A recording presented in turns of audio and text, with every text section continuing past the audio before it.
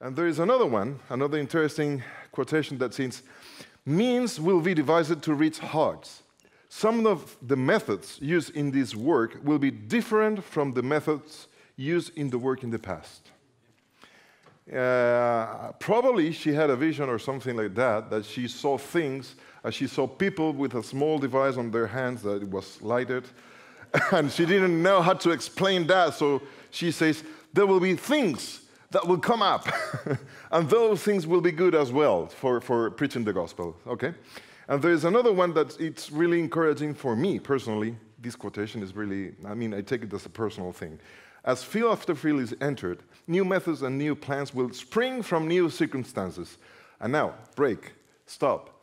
Are the circumstances that we are facing right now the same circumstances that she was facing on those days? So the methods shouldn't be the same. And we, as Adventists, are still doing the 5-day plan for quitting smoking as we did in the 60s. And we are doing a lot of things as we did in the 50s, and maybe in the 80s. So what are we doing? Okay, let's keep reading. New thoughts will come with the new workers who give themselves to the work. And this is wonderful. As they seek the Lord for help, He will communicate with them. They will receive plans devised by the Lord Himself. It's not a madness. It's not something crazy that we come up with things. The Lord is actually behind the new plans. The Lord is actually behind the new technologies, the new means. I know that some old people say, when the television came up, this is from the devil, and the devil say, oh, really, it's mine, so let's use it. And actually, everything can be good in God's hands. So why don't we think about this very deep? It's not the moment right now, but I just leave you this idea to think about, okay? Now, let's talk about Evangelism 3.0. What is that? Okay, it's something that this is a term that I used to use. I don't think I have seen this in any other place. And let's talk that it's actually based on social network. What is a social network? You know what's that, don't you? Should I explain the difference between social media and social network? I don't think so. We are all professionals, don't we? Okay, so a social network actually is a network of group of people with something in common. It could be the family, the workplace, a friendship, a hobby. It could be Blossom. It could be anything. Yes, why not? Blossom has a Facebook profile, doesn't she? Okay, good. So the people that have things in common, they share things, they share time, they share thoughts, they share whatever they want to share. And they can use any mean. It could be a physical meeting, it could be a virtual meeting, it could be a social media, it could be anything, an email, a WhatsApp, whatever, okay? Phone call, anything. So it's a hot topic. Evangelism 3.0 is a concept. I'm not going to talk about technology. Do not expect. We have Jarl Gungadu for that. He's the best. He can tell you about whatever is on the merge, on the very newest thing. He can do it. But I would like to talk about concept. And the concept, I took it from the journalism. The journalism is a parallel. I made a parallel from the journalism into the evangelism. So let's talk about journalism 1.0. It's anyone remembers those first web pages for the newspapers that you could find the same content on the website and in the printed edition? Those, we're talking about the end of the 90s, 97, 98, when we had the Netscape connection and that noisy thing, click. You remember that? Okay. And I had a 14.4 kilobytes modem. That was awesome. That was awesome. Okay? So we had the same content on the website and we had the same content on the printed edition. So we came up later with the Pentium MMX and a little bit of more broadband. We had 500 kilobytes of broadband. Oh, those that were very lucky, they found the 1 megabyte broadband on DSL. Remember that? Okay, so, sorry. Before we get into 2.0, The concept of this, I'm sorry, I didn't look at the screen, my fault. The concept is the information was in one hub. There was a common place, a pillar, let's call it like that, and the information was flowing out from there to the customers, okay? That's it. You go, you buy the newspaper, and you read it. You cannot react to that. And on the website, it was quite the same. You were reading the news, but you couldn't react on that, okay? So it's one-way communication. It's actually not communication, okay? So let's talk about 2.0. We came up with better computers. We came up with higher speed on internet connection. So we had to start much more content in the, let's say that, digital edition rather than the printed edition, because you cannot just click on the play button on the paper, okay? And we started to have the computer's corner on the digital edition. We had to, many things. So that made the digital version a better version with more content. But the theoretical part also improved, making the communication bi-directional. That means that the people could read the newspaper on the web page, which still was the hub. It was a single place where everybody has to go to check the news, and they started to have the choices, the chances to leave a comment at the end of the article, to interact with other customers, you know, but they still had the same common place for meeting, which is the web page of the newspaper. Okay, so you have to go there, they spread the news, and you can start reacting to the news, but always towards the central point in common, which is the hub, which is the website. Okay, so we can right now interact. Both bi-directional, is that how you say? Yeah, bi-directional communication, but still the same pattern. Okay, and now we come up with journalism 3.0. I remember one of the Simpsons episodes where Lisa Simpson was willing to run a newspaper. I don't know if you saw that one. That's the paradigm of communication, when anyone can have a newspaper. So anyone may be a journalist, anyone may express himself or herself with his or her thoughts and have his own analysis of the truth or reality or whatever it is, okay? So now we are kind of within this area, but still developing. Why? Because anyone has a device, so any one of you guys can take a photo of Pedro and say, this is boring, I don't like it, and publish it and tweet it, and it could be over there, okay? Even the young, second young people like that, anyone is working on that. So you may have your own voice worldwide. It's a different thing if you have an audience, okay? But at least you have a chance to have your own pulpit worldwide, okay? So you may become your own journalism, your own journalist, your own media, journal. They cannot just make us shut up anymore. Really? Do you believe that? They cannot make us be quiet anymore.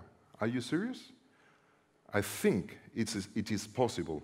I'm not going to talk right now about the Arab Spring and Twitter, and we have Brian Collick over here to talk about Twitter, but you know what happened. They couldn't make the people be quiet. So this is something that we need to think about, and this is a tool that we need to study a little bit, okay? So the paradigm is this right now. That's what we have. We will still have big news enterprises, the New York Times, the Washington Post, the BBC, whatever. We will still have big hubs of information. But right now, if you're a fan of cooking cookies or muffins, would you find information about this in the, I don't know, the News Daily or the Daily News? Is that the Sun? I don't know, the newspapers here in UK. Yeah? Daily Mail. Will you find a section of muffins in Daily Mail? Difficulty. It is not going to be easy. Maybe one day you may find an article. But if you go to Google and you Google it, you will find a lot of information. Even people that has their own blog, and I did a muffin with raisins, I did a one with strawberries, and they exchange recipes and a lot of things. Right now, it's not a matter of how much information you cover. It's about how deep you go within that information, that particular information that you care about. And you will always find a niche, a target, a public, okay? So anyone becomes a journalist, anyone becomes a mean, and anyone can have his or her own audience. And it will be a very faithful audience, believe me. Okay? So, the same happens with Evangelism 1.0. What the church as an institution did. What have we done? Okay, we started setting up web pages where the people can get in there and read who we are, a little bit of our history, what do we believe, and certain kind of things. And maybe an email address for sending something. I want to study the Bible. Really? Do you have a lot of emails like this? I want to study the Bible directly on your website. Do you really? Okay, that's the point. That's the point. So this was Evangelism 1.0. It was like the journalism. In other words, there was a hub, a web page, and the customers, if they wanted to, they just go over there, they visit our website, they get information, that's it. Okay? Now we have gone further than that. Right now we are living almost the golden era of the Evangelism 2.0, which is actually a parallel on the other one. Okay, you have it there. It's an official website or ministry's website, plus multimedia services and videos and whatever it is, and interaction. And the people can interact, okay? They can leave their comments, they can, ask questions. It's good, it's an improvement. But it is still a bidirectional communication, but it's still a centralized information hub, okay? So that means, and you know communicators what I'm talking about, whatever it comes from an official source is an information that you have to mistrust. Don't you? You rather believe what anyone else says about that certain particular product that you are going to buy, you're thinking to buy, in a forum where they say, hey, this is a wonderful thing. Oh, it's horrible. I just unpacked that thing and it was broken already and the customer service was awful, so you don't want to buy that. So you rather believe what others say rather than what the official webpage says. So right now we are in this. And I'm sorry, but this is what we are doing right now as communicators. Big plans as a church. Huge series of videos, radio station networks, television networks, but it is still the official voice of the Seventh-day Adventist Church. Do you know what I'm saying? I'm very critic in this moment. I can be fired. I don't mind. I'm serious. It's not working.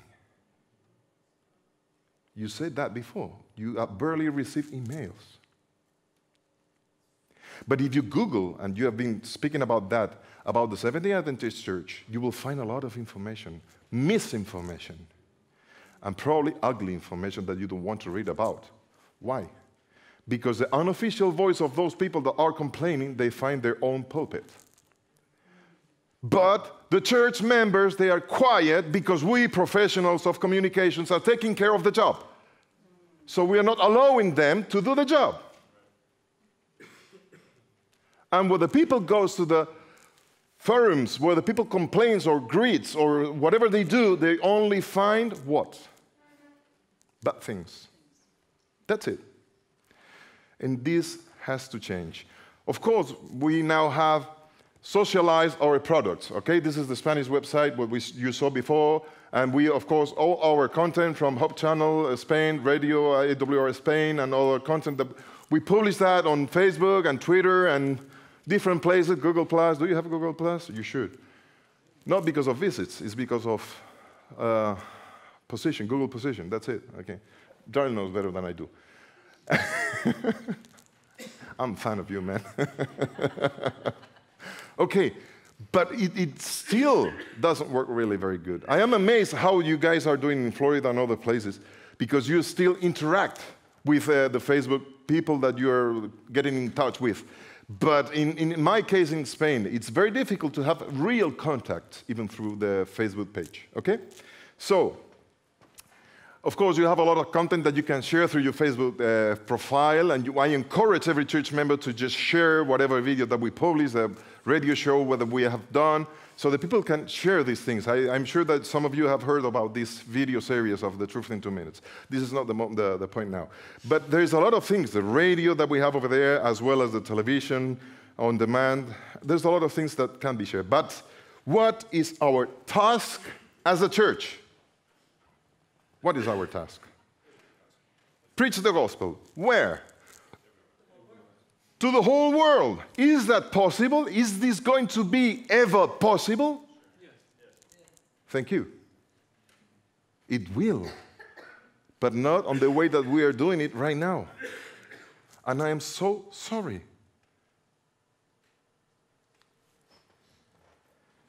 It is a huge task. Evangelism 3.0 actually is a hot thing. It's evangelism made by all, from all, for all, using any means. It's not a matter of a professional person. It's a matter of every single believer. Do you agree with this? Are you really sure that you agree with this? What are we doing then? Procrastinating. That's a word. One of the words.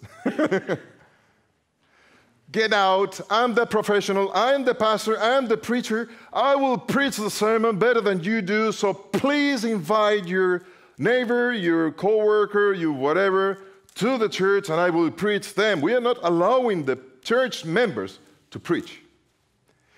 In media, we are doing the same with our church members. Evangelism 3.0 is this. Of course, I'm not talking about just removing the whole structure of the church. We need it. We need a hub, a reference, and not one, even more than one. We need one in North America, South America, TD, EUD, or whatever. We need the church here in Newell. We need the website of Newell College. We need the reference websites. We need them. But we need as well all the church members involved in the preaching task. And this is something really very tricky. And you know who's going to finish the preaching of the gospel? You know it. Who? Who are going to be? Say it. The lay people. Not the pastors. Not the media professionals. The lay people. We have said this on preaching personally, but we never thought about communications as well. The lay people. This applies as well to the lay people. I'm talking about this. Why don't we just take the huge task of preaching the entire gospel to the entire world? I'm not talking about baptizing the whole world. I'm just talking about preaching. Why don't we just split the entire world into small pieces and deliver a few of them to every church member? Would it be affordable on that way? Even faster than you think. Even faster than you may think. This is a coaching sentence, you know. If there is a huge task that you do not feel comfortable or that you feel that you're not able to cope, split it in small pieces, as small pieces as you can cope. So the first one, okay, I can do this, so let's go for the first step. You can go by foot from here to Spain. Well, by foot you can swim a little bit. You need to swim a little bit. But you can go by foot. You know what I'm saying? It's a long way, but you need to give a first step. And after that, a second one, and a third one. It is a huge task to be done just by a bunch of people like we are. Even that we have the best media. It is still an official reference with the credibility that is really believed or trusted. You know what I'm saying? Do you get the point? Don't you? So why don't we just split the task in small pieces and let the people do it? We have a lot of church members that they are bored. They do not know what to do. I will talk a little bit more on this. The question is, who controls it? That's the point. The Holy Spirit. I don't know, but I think it's worldwide. Once in a month, you have the personal ministry responsible of the local church having a sermon, encouraging what? I need you to talk. To go out with leaflets, to go out and drop things in mailboxes. So once a month, at least once a month, we have the personal ministry responsible of the local church preaching, encouraging the people to get out of their bench, to get out of their home, and to do whatever they can to preach the gospel, don't we? Yes. Okay, so now, have you ever thought of who is going to control what that old woman that is sitting on the second row is going to say when she is at the grocery store? Who can control that? Who can control what that young guy who is playing right now Angry Birds on the last row will tell to his... No, there's no one. Everybody was looking around. No, there's no one. Who can control what is this young person going to tell to his classmates? Who controls these? Nevertheless, we encourage what? The members to do so, don't we? Why? That's the point. Why don't we just encourage as well our church members to start sharing things in the net and internet, whatever, internet, or even in the hike club, they go once a month for climbing a mountain, whatever. It's not a matter of media, it's a matter of, do we really trust our church members? If we do it so once a month, no matter what they say when they are in the supermarket, why don't we just trust them as well? And trust the Holy Spirit, which is the bottom line, to teach them what to do, what to say. Of course, we will have a task we'll have a word to go on, showing them, teaching them things to do, don't we? Okay, so the point is this, brothers and sisters. There is a case of study. I want to catch up on time, so I would like to have much more time because it's really very deep what I'm thinking about. Estudiar la Biblia, which is a blog published on blogger.com, is a tool of Evangelism 3.0. There you have the website address, the URL, okay?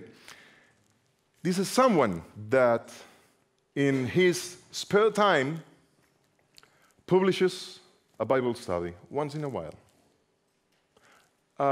No-name person.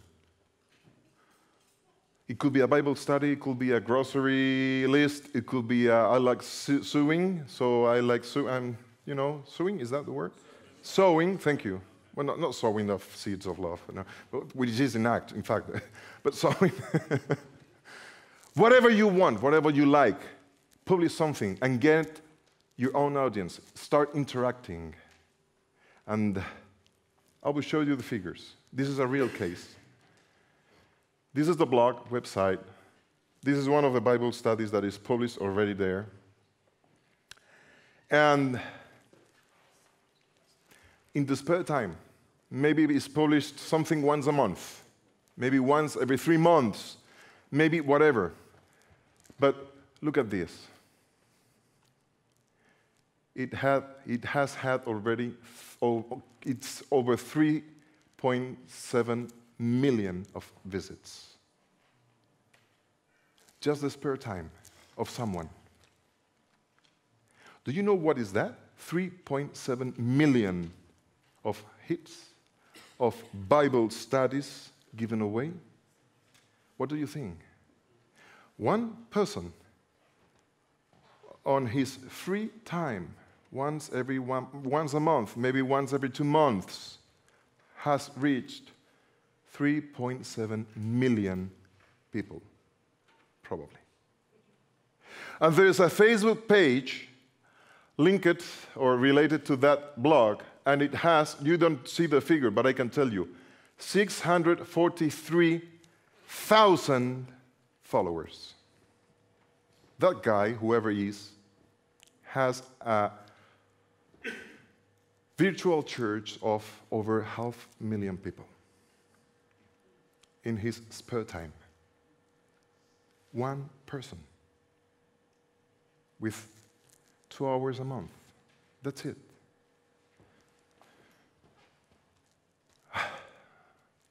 Could you imagine, let's make it round, 600,000 people, one person. If we had 10 people like that person, how many people could we reach? 6 million. 6 million.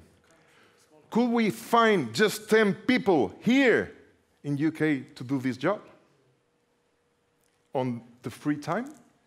So we could reach 6 million people like that. Could we find how much will be with 160 million people? Could we find in TED 100 guys, young persons, or it doesn't need to be a young person to do so? Do you want me to keep counting on? It's not necessary, it doesn't? The point is, we need to ask every church member, what do you like to do? And this is the point where I start a workshop. But I have no time. I have been invited to do this workshop, the second part, in Switzerland in April. So I will start to do this workshop in April in Switzerland. But the first thing is, what do you like to do? Because we think that we know how to preach the gospel properly. So we want the church members to do the work as we think and understand that it should be done. But it doesn't work for them. If you have the formula for that, tell me, please, because I didn't find it yet. But I have found that they can share whatever they like to do. It could be biking, bicycles. It could be riding, motorcycles, as I do. I have done much more contacts through motorcycle riding rather than my pastoral work.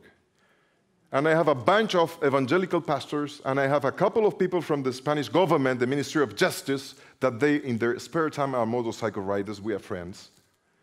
I'm talking about the right hand of the Ministry of Justice. He's a motorcycle rider. We are friends. You can do much more things with the things that you really like to do rather than giving regular Bible studies. This is mind-blowing, probably. You probably do not agree with me, but I'm telling you, I know what I'm talking about because I have experienced this in my life and in my ministry. So I'm not talking about theories. I'm talking about a practical thing. It's not only what do they like to do, it's as well what do they feel comfortable with, because they might not be comfortable with things, but there's always something they do not mind to share with others. If you say, hey, go out and preach the gospel, and they go and knocking door to door, do they still do these things here in UK? I don't think so, no? Neither in Spain. Door to door, it doesn't work anymore. Maybe to Jehovah's Witnesses, I don't know. Neither for them. But in Spain, if you like soccer, I hate soccer. I hate football. I don't like. I'm sorry, I'm not a regular Spaniard. But the people just steps out and, how have you seen the Real Madrid and Barcelona, whatever? They found something in common. They start talking. And after a few minutes, why you do not smoke? Why you do not drink these things? Why do you not? They get something in common and they start talking about other things. So this is the point. Telling stories that they have in common. And the rest will come up. Our task is to help every church member to find ideas, create their own content, their own experiences and stories, which is what we're talking about this weekend, and tell them to share these stories personally, using any media, any means. I remember I was in the Ibiza island, nice place, by the way, giving this talk, and I had a 78-year-old man sitting on the third row. He said, hey, pastor, I'm 78. I don't even have a cell phone, those that you have, that you see whatever television is on that. How can I apply this to my life? What do you like to do? And he was in a good shape. I like to hike a lot. Is there any club for hiking? Yes, there is. Go and get associated of that. Why? When you have a walk, you will probably walk with people for 2-3 hours. I'm sure there will come up the opportunity somewhere. Do it. It's a social network. It doesn't mean that has to be a social mean. You get the point. Of course, it's much better if you apply this to social media, because you're reaching out a lot, the whole world, and you will find your audience for sure. So, brothers and sisters, that's a part of the pastor speaking like, tell your own story. That's what we should ask to the church members. But not what you preach it, what you have preached. Their own experience, whatever they like to. Tell them to do so. Never tell them what to say. Tell them to say whatever they want, but to say something. Because if we do not allow this, if we do not encourage this, we will still have the main official pages and means, and we will still have those that are against the church, but those that have something good to say will never say good things about the church, because the church is in charge of telling these good things. So when you Google it, you will find a lot of bad things and a few good things, but they are official, so you do not trust those. Do you see now where is the point? Where is the failure? It is a whole change of mindset, starting by ourselves as leaders. And I know this is just the beginning. Now we should start with a debate and probably what I call a workshop. Let's play with Google News. So it's amazing what you came up with Google News and some questions that I could do, but I need to leave it here. I want to catch up with the time. Thank you, communicators, for encouraging others to share their stories.